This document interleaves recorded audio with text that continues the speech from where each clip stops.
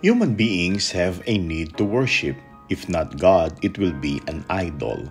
So we are either worshippers or idolaters. The Magi can teach us how to worship Jesus.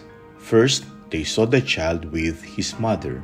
From this lowly scene, they were able to recognize the royal presence of Jesus.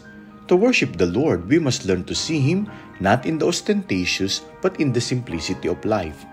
Second, they prostrated themselves and did Him homage. Seeing how God works in our lives awakened in us a desire to worship Him with gratitude. Third, they opened their treasures and offered Him gift. When we worship, we must open our hearts to the Lord.